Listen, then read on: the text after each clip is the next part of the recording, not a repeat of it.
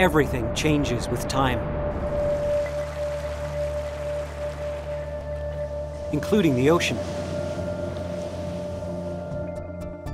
That's why the Census of Marine Life looked not only at the present, but also at the past. By studying the ocean's history, we can better understand what the future holds for marine life. Scientists examined ships' logs, monastery records, and even old fish bones. They found that changes in marine populations began much earlier than most people thought. In some cases, as early as Roman times, and were mainly caused by human activities.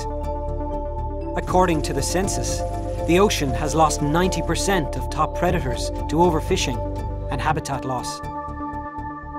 And coastal waters are under threat from a growing human population. Fortunately, the ocean can be resilient. Left alone, marine species can recover.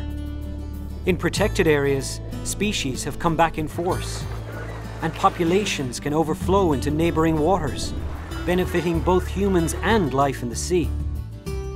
And researchers continue to make new discoveries.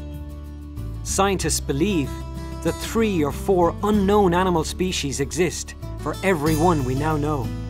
During the decade of the Census of Marine Life alone, they identified more than 6,000 potentially new marine species and formally described 1,200 of them. Some changes are inevitable, but there are many harmful ones that can be avoided.